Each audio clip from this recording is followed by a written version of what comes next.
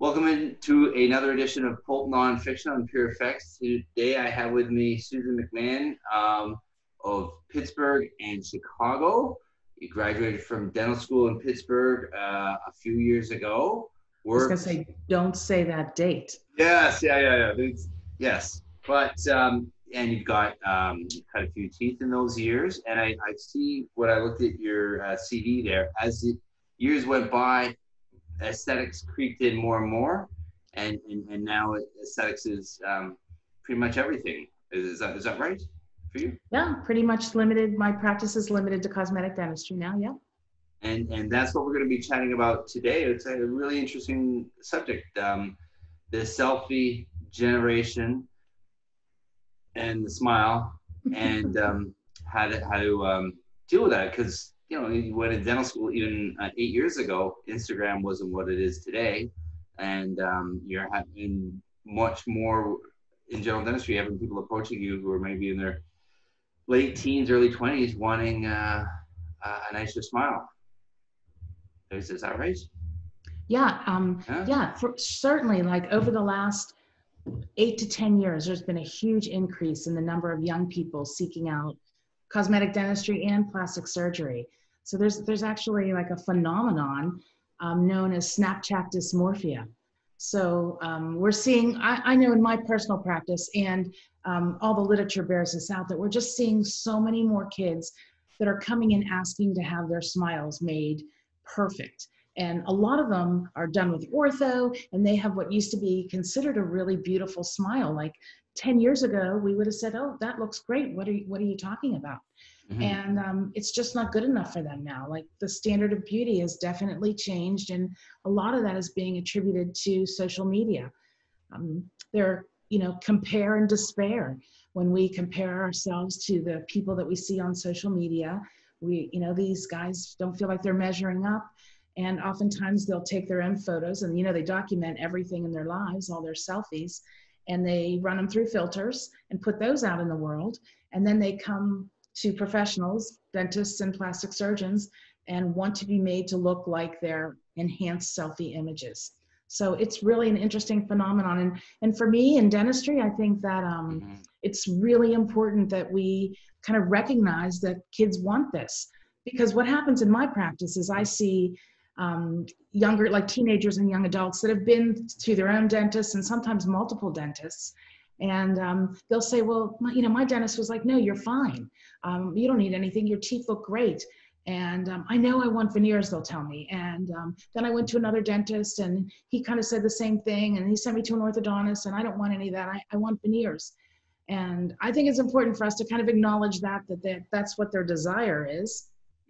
And but at the same time be really responsible, because these younger people sometimes are looking for like the immediate gratification of it, and aren't really mindful that this is a lifelong commitment. If you cut your teeth and put veneers on them, you've got a lifelong commitment to dentistry. And so I'm going to talk today about a number of cases that are really conservative, but get the job done, give them the smile that they want. Mm-hmm. Yeah, no, that's absolutely, interesting, and a new subject that, if you're not prepared for it, you could really get caught off guard. And I imagine a lot of dentists are. It's in my area, I see lots of patients that have been to other places and their own dentists, and like just weren't getting, I think that, and I understand it, you just think that when someone approaches you and they've got great looking, healthy, beautiful teeth, and they say, I don't like my teeth, I don't like my smile, that, we're thinking, well, no, those are great looking teeth. So I totally understand that. But I think we have to really explore that with the patient a little bit to figure out what it is that they don't like about their smile, and if we can do something really conservative to get them where they need to go, like, additive bonding or no prep veneers, something like that. But if we don't, my fear is, and I've seen it happen, if we don't do what they're looking for, they'll continue to seek out opinions until they find somebody that will cut their teeth, right? Yeah. And and I understand that too. They're asking for it. You can deliver an ideal smile with a set of 10 veneers, but it may not be in the best long-term interest of that person. you know, because they're selfie culture and they're looking at all these photos, I imagine they're pretty specific and pretty knowledgeable what they want. And the reason I mention that is, you know, you look at some of these old rock stars from the 70s and 80s, and they had bad teeth. I'm particularly thinking of some of the English ones like David Bowie. And then he got teeth, and he looked like, you know, just like, yeah, it was aesthetic, but it was just too much. Like, it was bad aesthetics. And then he had them redone, and then he almost looked, you know, it was nicer than his original, but it was less, you know, picket fence white. And you would think, oh, like, yeah, it's too much. And then he had someone who, more of a connoisseur, gave you a better smile, but not necessarily just a big chiclet in the front of your mouth. And are they aware of those subtleties, or are they asking for, you know, California white and massive, you know, massive big white teeth that are just too much? Yeah, that's an interesting question. I just watched Bohemian Rhapsody, speaking of British rock stars with bad teeth. But I think what you see in that kind of situation is sort of the evolution of cosmetic dentistry. You know, back in the 70s, 80s, early 90s, we were like doing those big honking white teeth. And now things have really kind of scaled back a little bit, or they were scaling back to a much more natural look. I always say that I feel like I have a successful case if you can't tell I was there. If someone just says, you have a great looking smile, and they have no idea you had dentistry done, that's what I feel good about. But there is a sort of a new phenomenon happening now. It's the Kylie Jenner phenomenon, and they call it rich face. I don't know if you've heard of this. It's, you know, if you kind of look at her before and after, she spurred this, but it's really young people like 17, 18, 19 years old, getting Botox and filler. So their faces, we call them puffed and plumbed. So they're really filled, and their lips are big, and they have totally smooth skin, and they're very young. It's the new, if you will, Louis Vuitton purse of their generation. It's the marker that it's like a status marker that you've got wealth and status. And, you know, we're seeing a little bit of style. But we're also seeing a little bit of like rich teeth.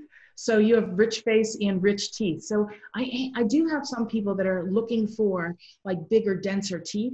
And I've been seeing recently lots of requests for really like straight incisal edges, all incisors the same length, and canines kind of flattened off, which I don't care for that look at all. So I spend a lot of time counseling patients on sort of like, you can have a beautiful natural looking smile, and it can still be beautiful, and it can still look rich. It can still give you the status you want without having that like straight across look, because, you know, it's the extreme, right? Like that face with all the Botox and the fillers in it is an extreme expression of what someone once thought was beautiful, and it's kind of it's going pretty far. People are still asking for it, and the same thing with that in dentistry. We don't know, like, we have to be mindful of what the future is for these young people when they ask for these procedures. That's our responsibility as providers. Yeah. Fascinating. Yeah, just something that is totally new and foreign to me. I'm dealing with abscess and toothache, so yeah.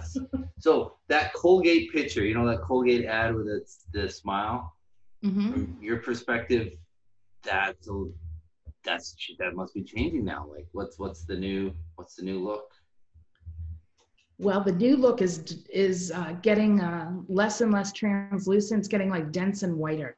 Okay. And that goes with the people that have like all the Restylane in their lips, because when you've got your lips really puffed, you need to have showy teeth to show through that. So you're casting more shadows, I guess, for the. Yeah, and there's less space to see, right? When you smile, you're getting less, so you got to put more teeth in there.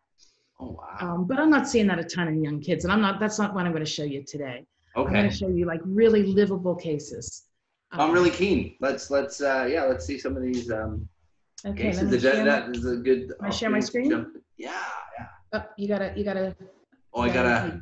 Well, what do I have to do now? You make me a host or something. Share screen.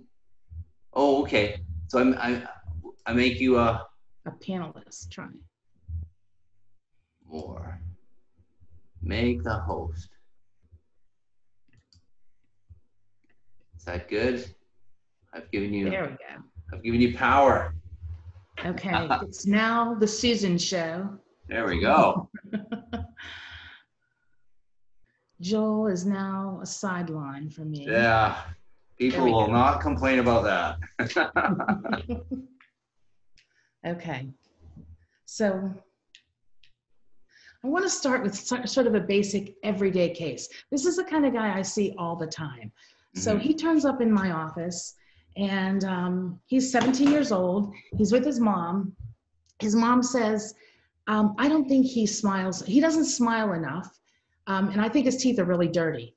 But she comes to me as a cosmetic dentist because she wants me to do something to make him smile more. And we asked this guy, so what's going on with you? Jesse, how are you doing? Anything going on with your teeth? And, you know, he's a 17-year-old boy, and he's like, says nothing to us, right? Yeah. So we take some photographs, put them up on the screen, and we want to assess this guy from a standpoint of global smile design. So I want to look at his whole face and his teeth together, and as opposed to what maybe happens in other offices, including the office that he came from.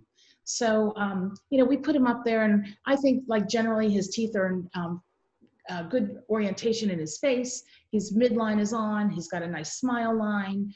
But when we look a little closer, we see he's got that fractured composite on his anterior tooth. He's got a white spot on his other anterior tooth. And if we look at his gums, we see that his gingival heights are a little bit uneven, that this tooth appears to be shorter than this tooth, right? Yeah. And you know, if we're in a practice where we've got a super busy hygiene department and the hygienist says, I've got a new patient in here, and his mom says his teeth are dirty and he doesn't smile a lot, but I looked at his teeth and his teeth aren't dirty at all. Like, he's got beautiful gingiva, he's got no plaque anywhere. So I told her, no, his teeth are really clean, he's doing a good job, but he has a broken filling on his front tooth. And if you're an insurance-based practice here in the US, then perhaps you'd say, you'd zip in there for 5 minutes, do a quick run around his mouth. Yeah, everything looks great. He's got real healthy, clean teeth, but he's got a fracture on this tooth, and we're going to fill it. And I'm going to put a new filling on that. And if you're going to bill that out to insurance here in the US, it's about $135 or $145 worth of reimbursement from insurance. And for me to do this, you know, to do it well, it takes me about an hour to do a nice class 4 like that. So like, I don't really care for the return on my dollars for like $145 for me an hour of work plus an assistant. You know, it's not a great situation. And you're not using cheap. And I don't know. I'm sorry. You're using good supplies too, right? In order Exactly. to get a good result, you have to use. I imagine it's not the Z100 anymore. It's good composite. I don't think they make that anymore. No. I heard on one of the podcasts they still use it for the experiments because they use it for the testing. Yes, but that's the ultimate composite for. That's the standard of bond strength tests. Yeah. The Z100. Yeah. From Ivoclar, right? Yeah. Anyway, they make another nice composite now. We digress. Exactly. But yeah, you've got to use quality composite material for this, right? Anyway, so like it could go that way, or we could sort of step back a minute and think about a little bit more about this kid's smiling, maybe about his confidence, how we can affect him and help him put himself out there in the world a little bit. And so we look back and we say, what could we do for this kid? And what I want to do for this kid is I want to do a little bit of gingival sculpting, meaning I want to make this gingiva even, because I think that's going to help even out his smile a little bit, give him a little bit more presence in his smile. I want to do something with that visible white lesion there. So I can either microabrade it or infiltrate it with Icon. I want to whiten all of his teeth because that was his mom's biggest complaint, that he had dirty teeth, which essentially they're just yellow. And then I want to fix that composite on number 8. So we sort of package that together as a full treatment, a smile enhancement. So I'm going to do all of these things, and it really doesn't take much more of my chair time at all to do that. So the whitening's happening in my hygiene chair. Takes me about half an hour to get rid of that visible white lesion and to do the sculpting on his tissue with a diode laser. So I'm just going to take away a little bit of free tissue to make it even. And then the composite's going to take me the same amount of time. So when we bundle all that together in our office, the fee to do this is somewhere around $1,800. Mm-hmm. And what we get is, so we're going to do some whitening for him. Mm-hmm. And here he is after. Oh, so, wow. Yeah, looks nice, huh? Is that immediately after, like? That's a post-op. So yeah. This is weeks after. Yeah. So so you see, like his before and after. It's a subtle difference, but it's from top to bottom. I think it's enough to make him smile and feel great about himself. If this was a kid that came to me and said, I really want to have perfect straight teeth, I would have probably talked to him about putting veneers on his forefront teeth. But that wasn't the case. So, we're kind of trying to balance what we can do and what he needs and what his desire is and what the benefit to him is. So really completely additive case. And I think we have them side by side, before and after. Like you can see in his eyes what a difference it is. He's smiling for us a second time, and he just feels better about himself. Yeah. And then the good thing for dentistry is it's profitable for us, and it is good for him. It's boosting his self-esteem. Helping him. Yeah. So that's an everyday case. That's something that I think we all see in our offices, and I guess my message here is that we just have to maybe take a little bit more time with our patients if we're going to, and really educate our staff to look for this too, for these sorts of things that can help them feel better about themselves, because they don't always say them to us, and can also be nice cases for us. So I got to take my time, and it took me like an hour and 15 minutes to do that class 4, and I was proud of it when I was done and happy with it, and I think it made a big difference for him. Yeah, and you did all that in one appointment? It takes a couple appointments. So yeah. The whitening is 2 appointments. Oh, sorry, the whitening, yeah. Whitening is 2 appointments. That's separate from me, so that happens in the hygiene schedule. Yeah. So if we have a guy like this that has that visible white lesion on his front tooth, we talk to him about it beforehand, because when we start to whiten, that white lesion is going to look whiter. Yeah. And we always tell them, as the body of your teeth whitens up, it's going to blend in. And then when we're finished whitening, I'm going to do something to that white lesion. So we whiten him over a period of 2 visits with some at-home whitening in between. And then he comes in for the gingival sculpting. So that's done with a little diode laser. The visible white lesion and the class 4 all happens at the same appointment. That's all that's in my chair. Yeah. So, there's 2 ways to deal with those white lesions. We used to frequently microabrade them, use a pumice of silica material and acid under rubber dam, and you could, it's superficially taking off the enamel and you'd remove them. Now, more frequently, we use a product called Icon from DMG, and it's a resin infiltrate that gets sucked down into the white lesion, and it's a really nice, it works really well. Without removing any enamel. So I do that pretty frequently these days too. So 3 appointments, 2 of them in the hygiene chair, 1 in my chair. Wow. Yeah, that's a remarkable result. And I guess with the rubber dam, what's that alters the aesthetics, right? So how do you balance that? With the rubber dam in place, is it hard to get the match, the color right? So I put the rubber dam on, get rid of the visible white lesion, and then take the rubber dam off and do the class 4 composite. Yeah. Okay. Yeah. Sculpt him first. So I'd give him a little bit of anesthesia, drop a little bit in his gum line, and then just of course measure for biologic width. And I think we'll have a slide further on that'll talk about that just a bit. And then sculpt that tissue out, put the dam on, get rid of the visible white lesion, and then just bond the composite. I guess I could leave it on to bond the composite too, but I didn't. Don't tell anybody. That's just it'll go no further. We'll edit that bit out. Okay. This is like a typical case for me of kind of what we've been describing. Younger people that have absolutely beautiful smiles, been through orthodontics.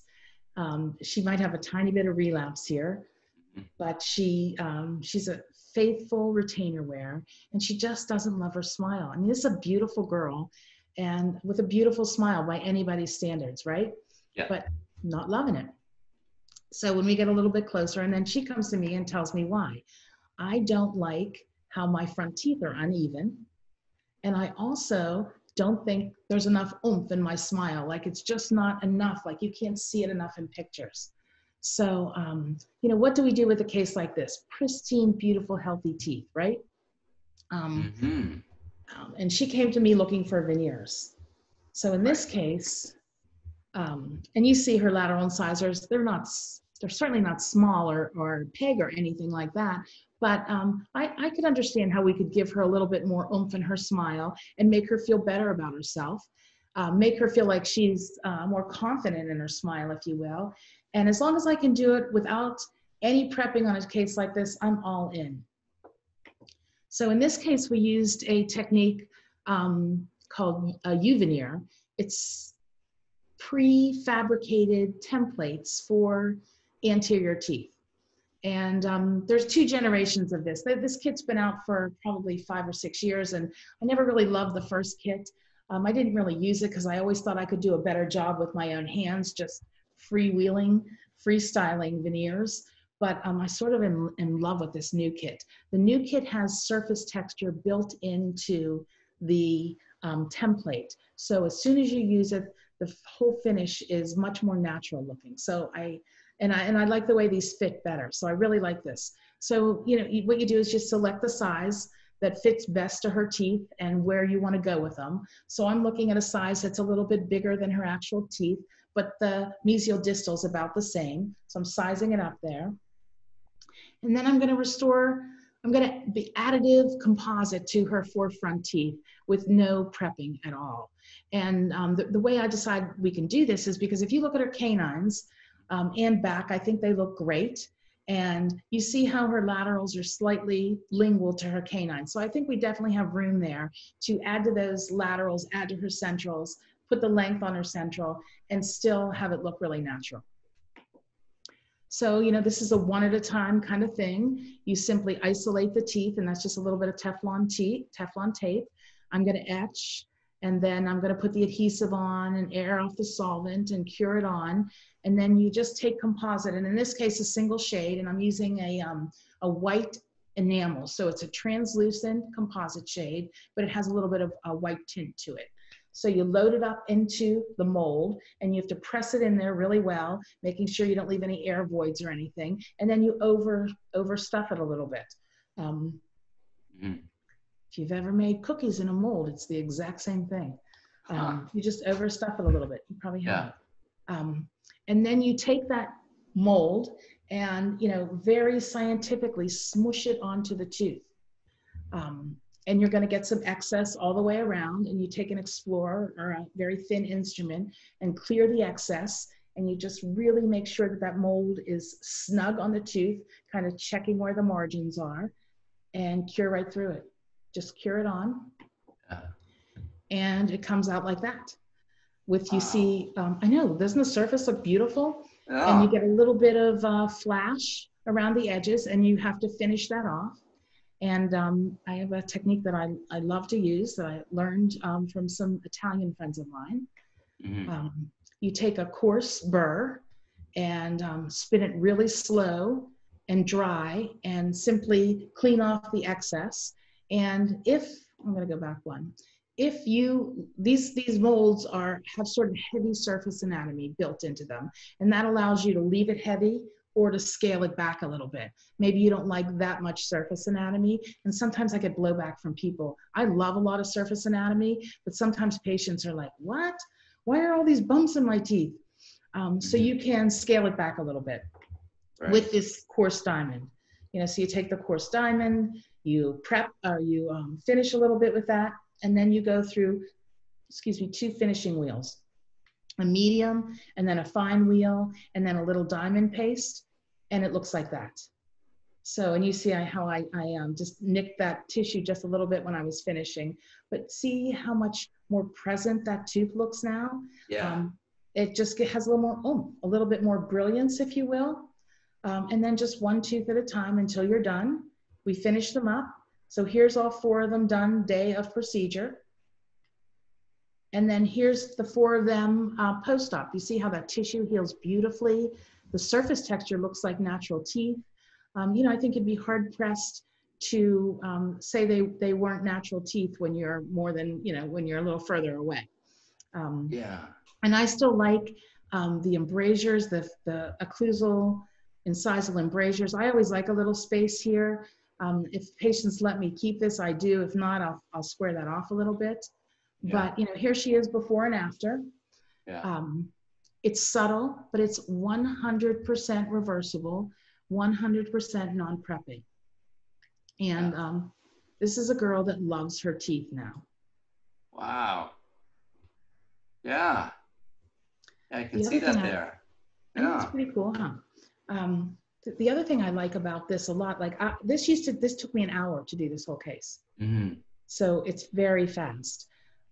I used to do these by hand, and I used to think I was really good at it, but and I sometimes enjoyed doing it, but it would take me 4 hours.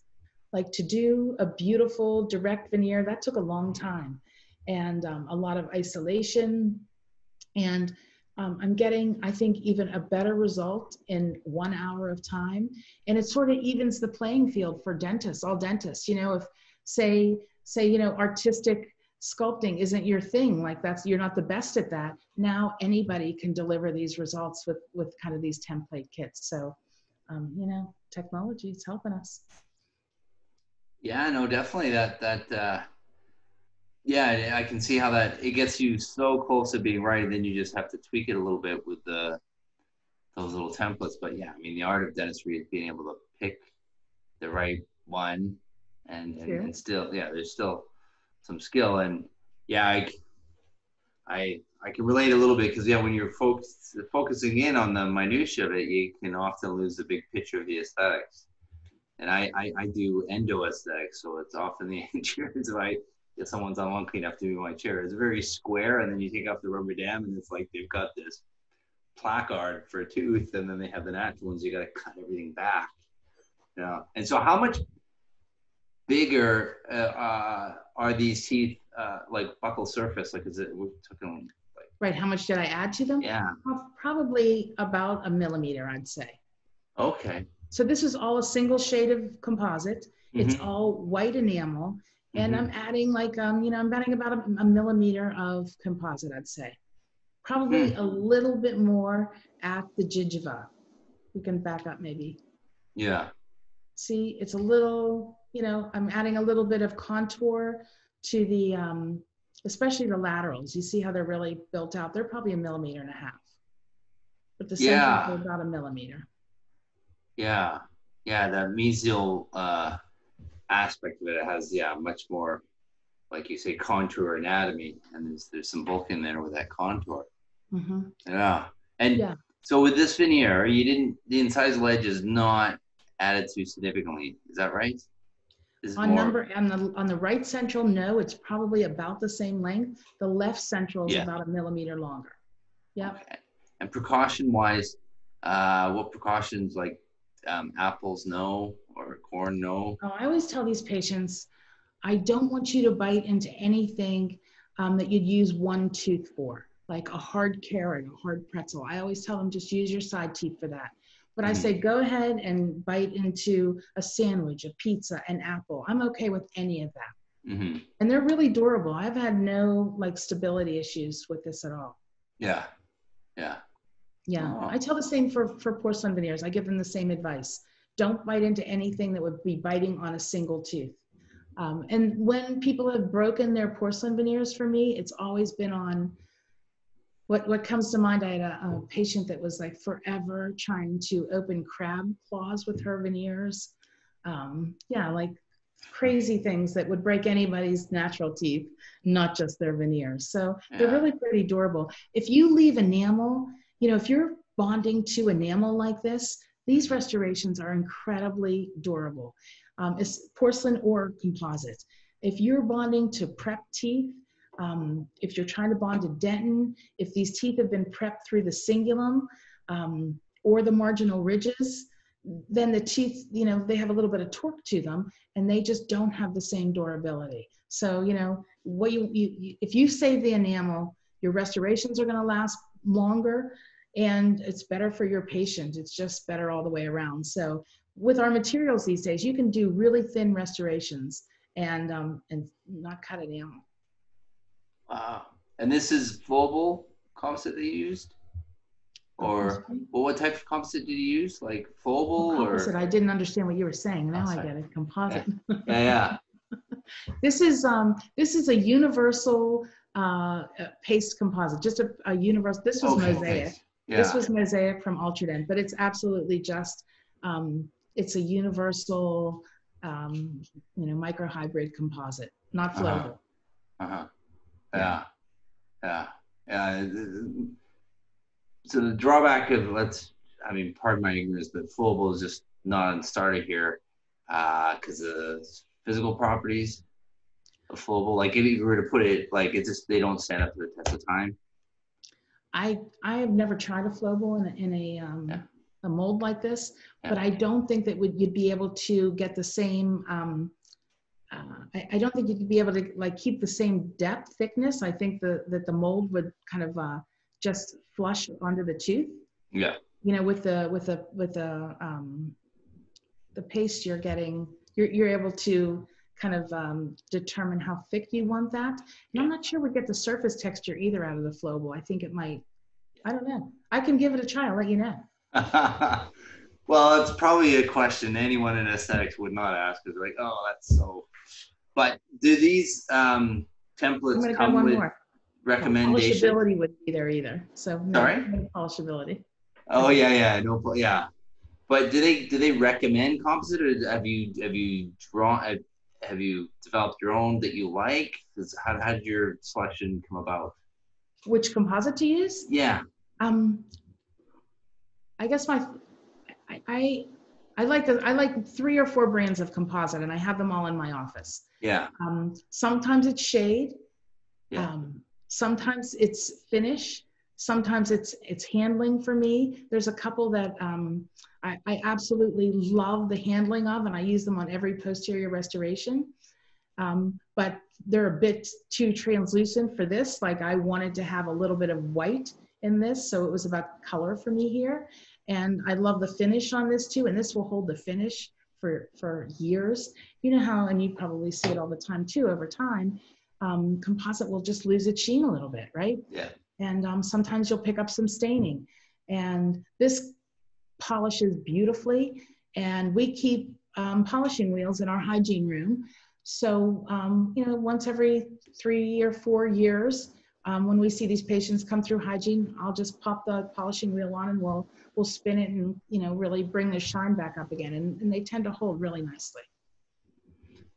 Now, all things being equal, this is an ideal result for you. You wouldn't necessarily think that you could get a better result with porcelain, or like just, you know, if you just look at those teeth and you kind of took the person away from me, you're just talking about it. How would a porcelain relate to this case? So you just think, no, what I'm doing with the composite here is fantastic. So two advantages to composite. Mm-hmm. One is the cost, mm-hmm. and the second is the time. Yeah. So this is a single visit, 1/3 the cost of porcelain restoration. Mm-hmm. So 22-year-old girl, 23, I guess, 23-year-old girl, it's mm-hmm. really appealing. And I think I can get the results she wants in this composite. So that's why I present her with this.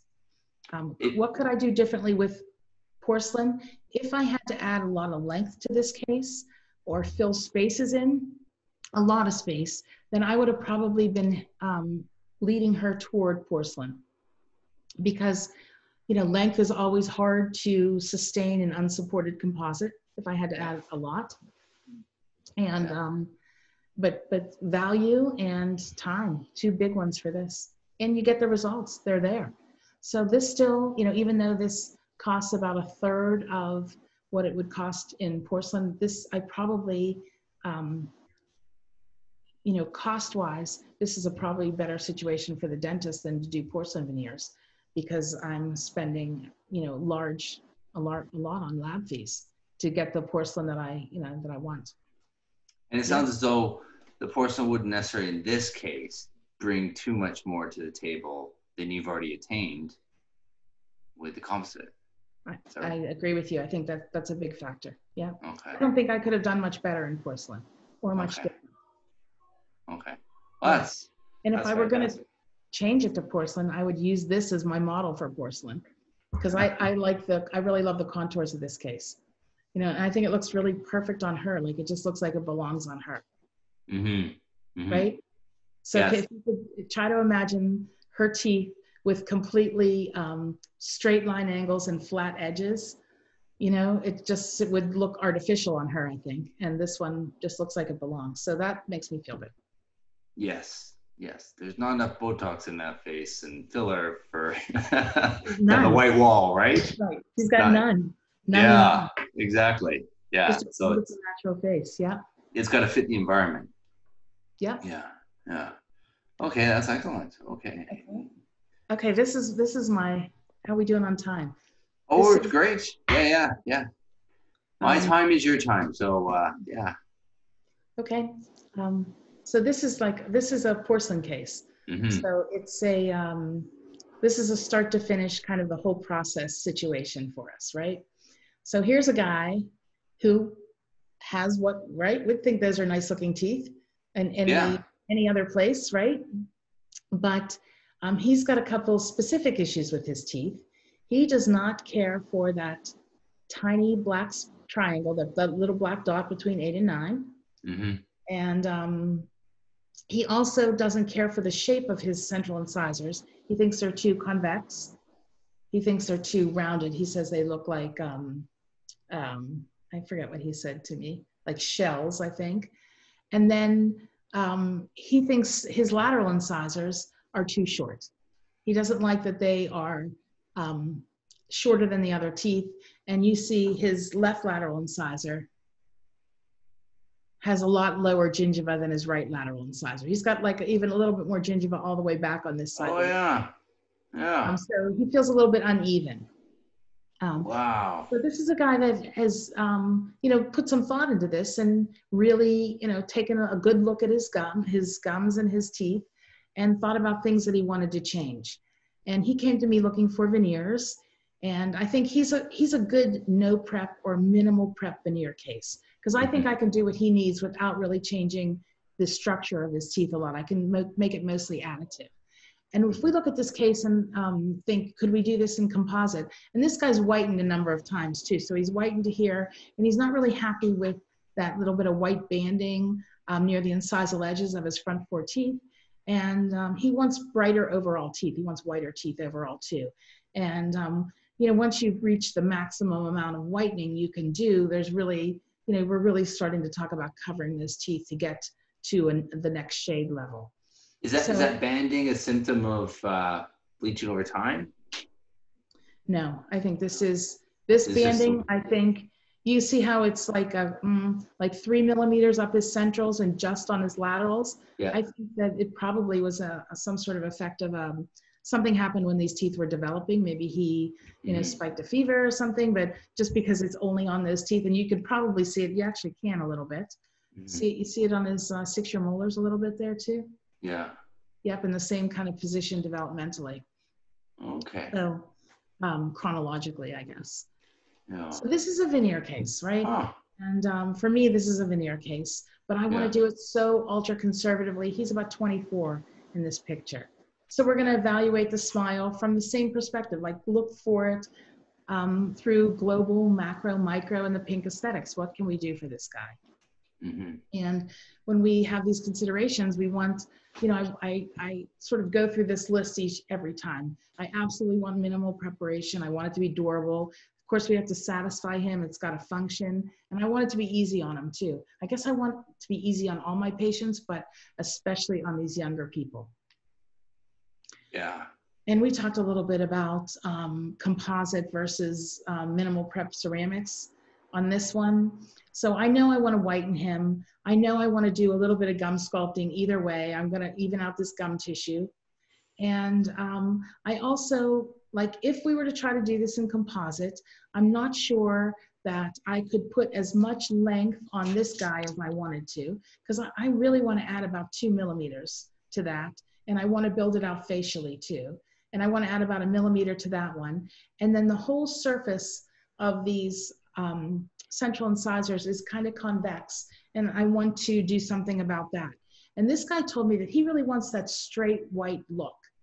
He likes that stronger look, excuse me, and he had pictures of some smiles that he liked. And I always ask them to bring those, like, show me some pictures of people whose teeth you really like. And then I can have a really good idea of how to start the conversation with that. Mm-hmm. So we decided we're going to do minimal prep, almost no prep veneers on these teeth. And, you know, we go through this records and preparation. So I take a bunch of photos. I'm going to take study models or digital scan models, and we'll show how both that's done. Then we sign consents for everything. Whitening, cosmetic treatment, the gingival sculpting, and any general dentistry that we may do. He's consented for all of that. Then I've got to get ready for his appointment. So that's what we take at the records. And then I keep about a week in between the prepping and the records appointment. And he always makes the payments arrangements at the records appointment. So we kind of get that out of the way. And before I put any work into it too, I like to know that we're kind of set in that. So then I'm going to design his teeth. I'm going to take all the information that I talked to him about and kind of, you know, my expertise and figure out what I want his smile to look like. And then I'm going to decide how I'm going to make provisionals for him, and then kind of think about what material I'm going to make. And the question always comes up, do you need provisionals? And in these no prep cases, you don't need provisionals, but I want provisionals because I want to make sure that what I think he wants is what he actually wants. Because that you can talk about it and talk about pictures, but until it's in his mouth and he sees it in his mouth, it doesn't necessarily click, right? So this is kind of an old school way. I'll wax up my teeth myself in about 15 minutes. It's not any showy wax up or anything. I'm not going to win prizes for my wax ups, but I know that I'm kind of looking for that straight across look. And then I take that wax up and I'm going to make a stent from it out of clear bite material. And, you know, I put it in a tray, load it up with the clear bite material, sink the cast into it, and just let it set up. Mm-hmm. And from the clear bite material, I can use this as a prep guide, and I can also use it as the stent for my provisionals because it's made from my wax up. So in this case, I'm going to use an injection technique. So I take a burr and just drill a hole in the incisal edge of each of the teeth that I'm going to put veneers on. The other way to do it is digitally. Take photographs, we do some digital smile design, and you know, we can make these cool little things to send home with him. Give him an idea of what he might look like. Yeah. Before and after. Patients, especially these younger people, love this stuff. They're snapping it out to everybody. They're sending it out to everybody. It's not necessarily an exact replica of what we're going to get. It's more of a diagnostic tool and more of kind of a preview tool. So you can do it either way. And if you're going to do it digitally, you can get prep guides and you can get stents to make provisionals from, all from the lab. They'll make that all up for you. And then first appointment for this guy is whitening his teeth. So I'm going to whiten him again, try to get him as high as I can on his lower teeth, because I'm going to try to get those upper teeth in the, you know, in a really nice white shade for him. So I'm going to isolate and go through the whole process. He's going to whiten in my office. He's going to go home for 5 days using material at home. He's going to come back and whiten again. Then we're going to stabilize about a week. So 2 weeks out, then he's back for his prep appointment. So he's been stabilized and he's whitened, and then he comes back for his prep appointment. And on prep day, we're going to do a whole bunch of things. We're going to take a shade mapping first. We're going to do the gingival sculpting. I'm going to do that absolute minimal prepping. Then I'm going to take a prep shade, even though I've hardly taken anything off, but I want my ceramist to know exactly what color that is underneath so he can select the appropriate ingot to get it to the color we want it to be. Then I'm going to take an impression or scan of the prep teeth, a bite registration, and then I'm going to provisionalize him so we can look at it together. So first thing is some shade mapping, and we're going to take some photos for the lab. And then we're going to do his gingival sculpting. And, you know, just kind of a word about idealizing gingiva. For me, like, I think it's really important that the gingiva is symmetric. I'm not always so worried about teeth being symmetric. I think 8 and 9, the 2 central incisors, have to be pretty symmetric. But everything else just needs to be harmonious. But if the gingiva is off, if you've got one tooth significantly shorter than the other, especially on his incisors, it sort of looks wrong to our eyes. So I oftentimes, almost every aesthetic case, I am touching up the gingiva with a little sculpting to make it idealized, if you will. And by that I mean that if you were to draw a line across the height of contour of the gingiva of the anterior teeth, the canines and the central incisors would fall about the same height, and the lateral incisors would fall about 0.5 millimeter below that line. It also looks perfectly okay if they're all about the same height, what doesn't look okay is if the contralateral teeth are not equal to each other. So that's the height we want to go for. And then the height of contour, so that the zenith of the crest of the gingiva on the central incisors is about 1 millimeter distal to a line bisecting the midline, if you're looking at it straight on. The laterals, it's right on the midline. And the canines, it's a little bit distal to the midline as well. So central and lateral, central and canine distal to the midline, lateral right on the midline. So we're mindful of this when we're sculpting. So we look at this guy's teeth and we see that his canines and centrals are about the same height. I think his right central is just a hair shorter. So I'm just going to touch that a tiny bit to bring it up to the same height as this. But his lateral incisors are definitely different. So I'm going to sculpt this one about 2 millimeters to make it match this. And when we do any sculpting at all, we have to be mindful of the biologic width, or we cause problems, right? So we know what the biologic width is. It's about 1 millimeter of epithelial attachment, about 1 millimeter of connective tissue, and we need about 1 millimeter of sulcus depth remaining in the free gingiva to not violate that. So if we take a probe on that left lateral incisor and I get about a 3.5 millimeter probing depth, I know I can take away 2 and a smidge more of tissue and still have at least 1 millimeter of free gingiva there. I'm not going to violate the biologic width. If I were to probe that and it was only a 2 millimeter probing depth on my Explorer, then I can't do this with a laser in my office. I got to send it to the periodontist. He will do a little bit, he'll flap it, he'll do a little bit of bony reduction and then replace it, and that will heal to the correct biologic width again. But this case, he's got enough and I can do it with my diode laser. And that's what I'm gonna do. Just gonna anesthetize him a little bit, and with the diode laser, remove a little bit of that tissue to make it even on the other side. So here he is, evened out on the other side. And these are also prepped. So you can see how absolutely minimal prepping we're talking about. Yeah. I really like to have a finish line on my teeth. So I always scribe a finish line for my ceramist. You look really closely, you can see it up there. It's a super light chamfer, but then I know I have a positive seat when I put my veneer on there. I just like to work like that. We're going to take some prep shades. The teeth have been prepped a little bit. It's basically the same thing in this case as the pre-op. And then I use my laser just to trough everything out a bit. Instead of packing cord or using clay, you can use your laser to do this. And when you use a diode laser, and if you're using it at a low wattage, the tissue is going to stay exactly where you put it. It's not going to move at all. So I know I'm going to put my margin there. I'm going to trough around it. When I come back, it's going to be just where it was before. Then I'm going to impress or scan him. And then I'm going to take a bite. This is an old school bite registration, facial alignment for my ceramist.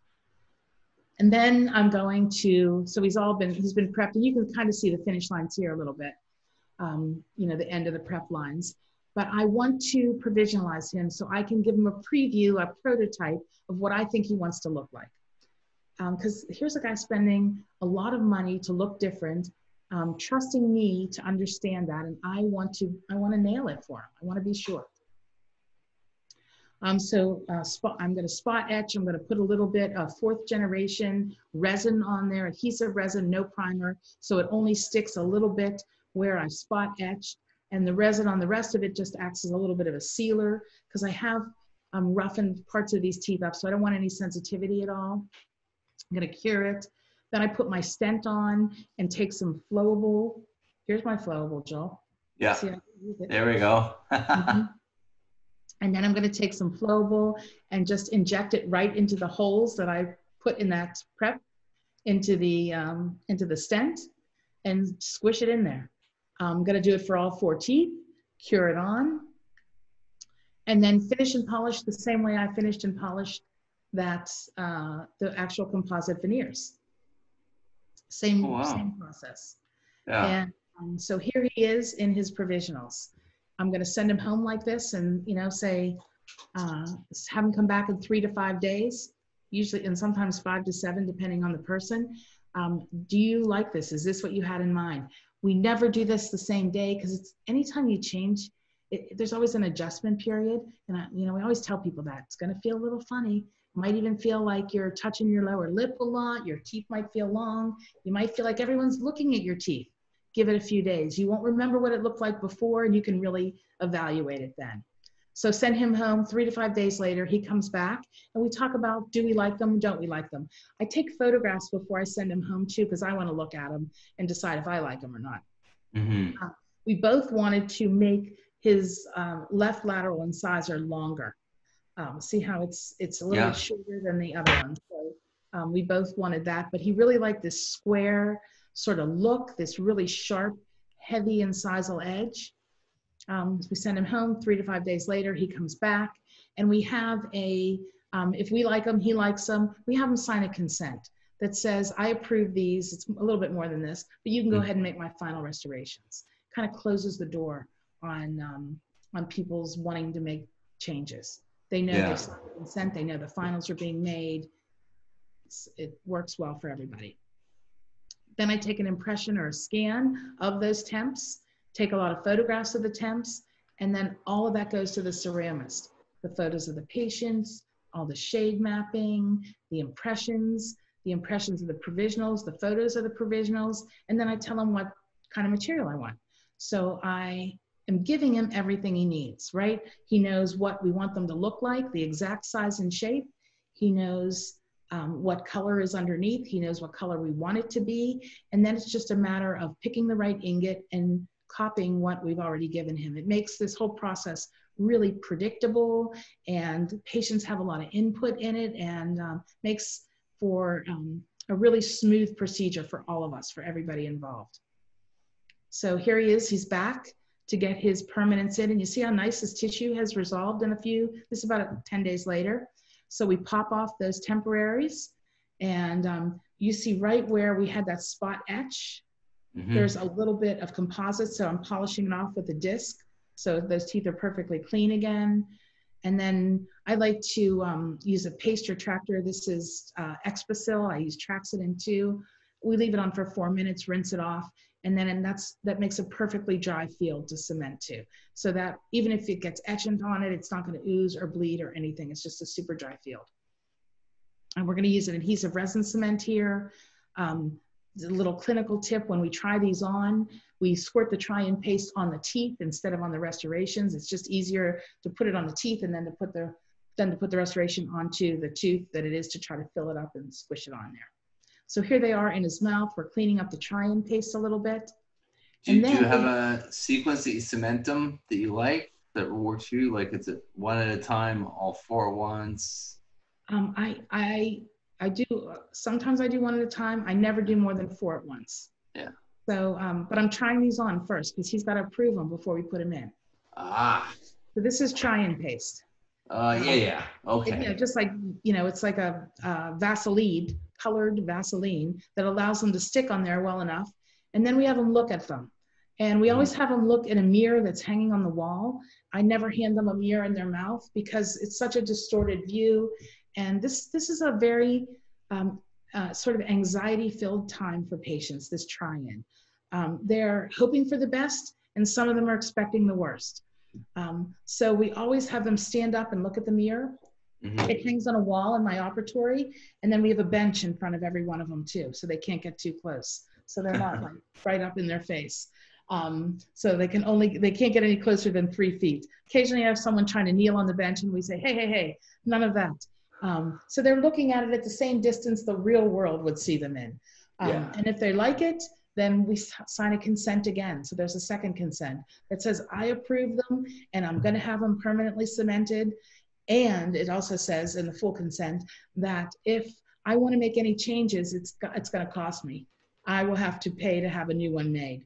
So this helps us a lot with people that wanna change things later, because sometimes people that are very focused on minute details tend to stay focused on them and want to make changes and changes and changes. So this shuts the door on that.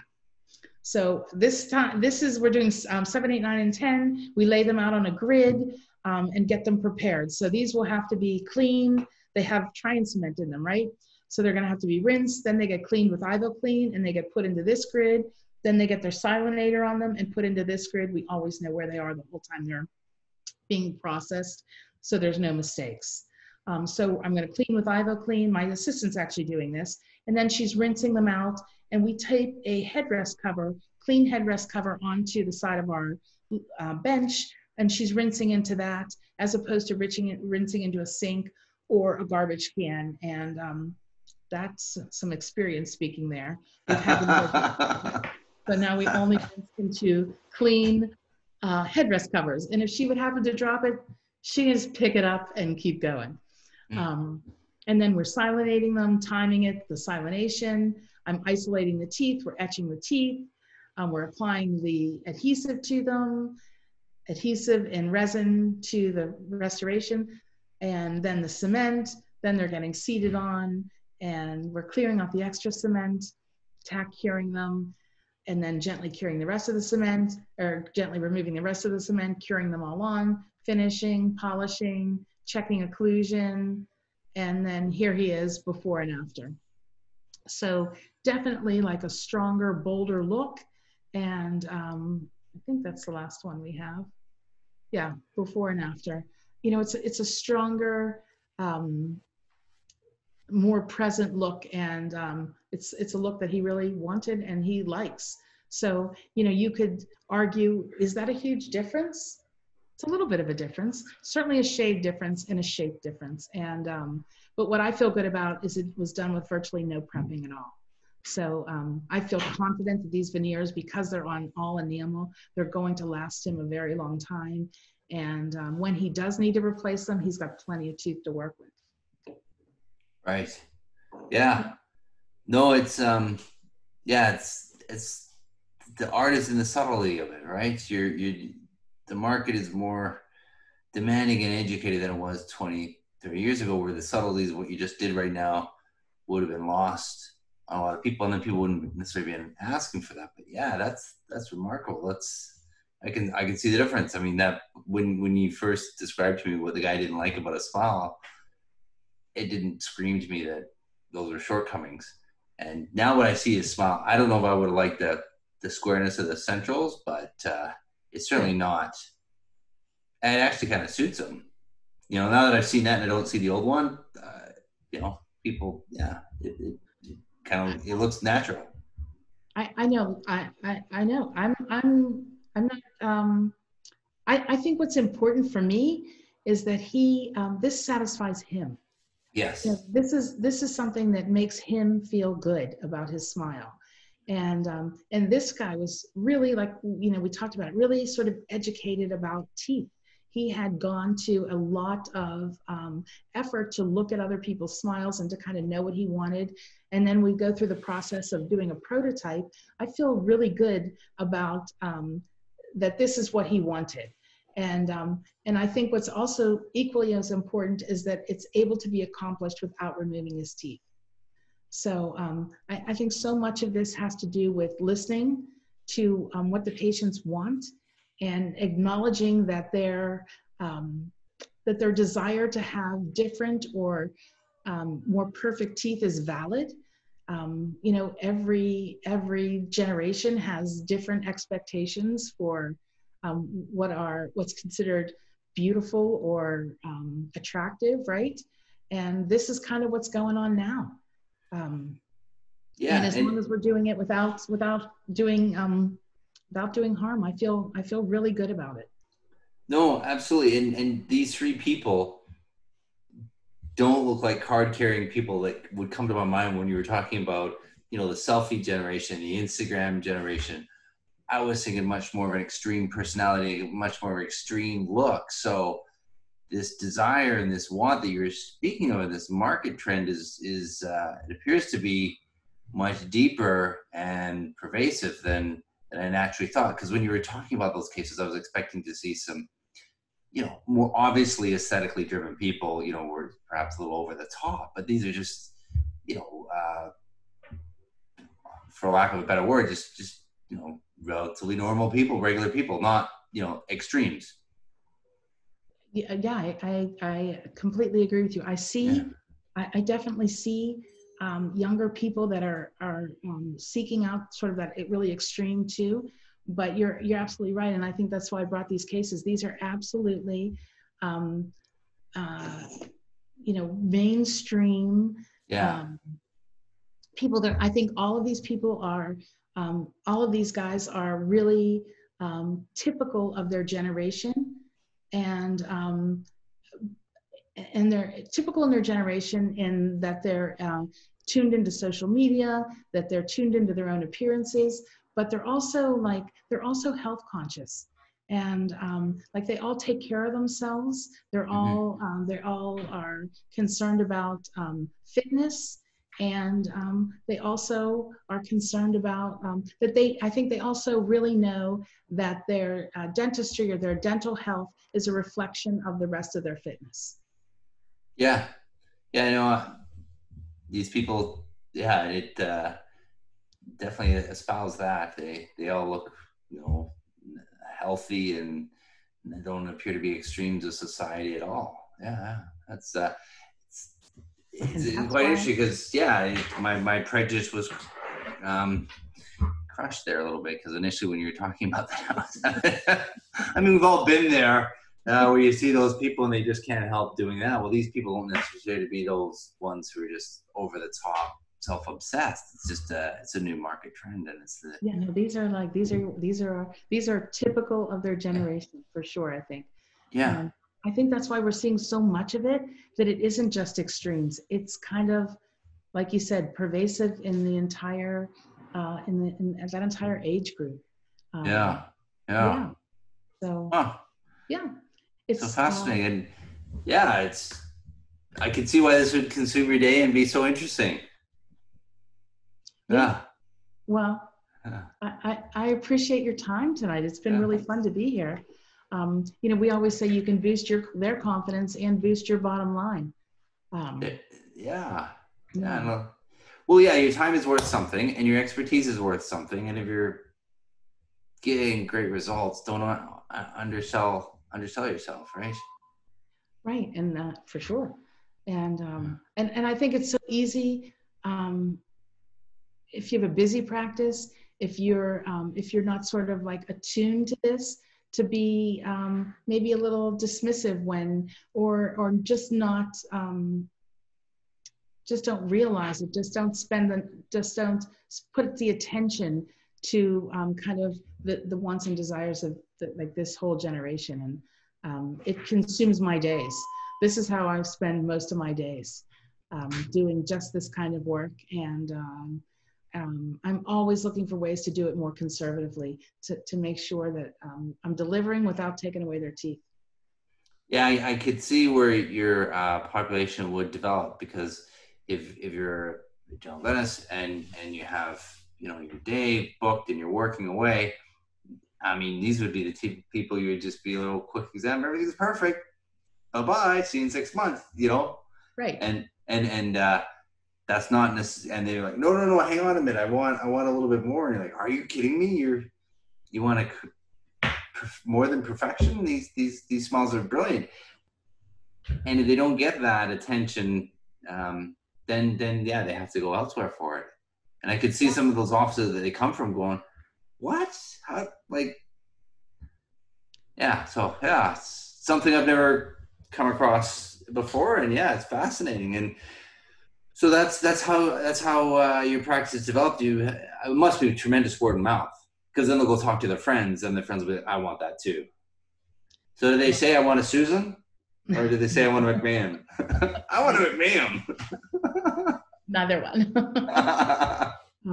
Yeah, this has turned in, like, I see, I would say probably 40% of my practice is now younger people. Yeah. And also because of this, I do a ton of accident work. So sports injuries, car accidents, and it's all in this sort of this same age range. Yeah. So, and the principles are the same. When someone fractures their teeth, we have an opportunity to not just fix them exactly back the way they were, and sometimes we do that, but it's also an opportunity to find out if they needed anything else, if they had any other concerns. Yeah. No, that's absolutely wonderful. No, thank you so much. It's opened my eyes. Well, this is fun for me. It's been great to spend a little bit of time with you. Thank you. Yeah, no, absolutely wonderful. So it'll come up on the Pure Effect site in a couple weeks' time. And then some people will ask some questions, and you'll have access to the site, and you'll be able to answer and such things. And I can append any articles or any other things to it as well. Yeah, you send me the power. Well, the PowerPoint's on there. Yeah, we don't even need that. Yeah. But yeah, we'll keep in touch. So thank you so much. I'm gonna hit stop on the record, but we can chat again. But thank you, Susan. It was wonderful. Good night. Good night.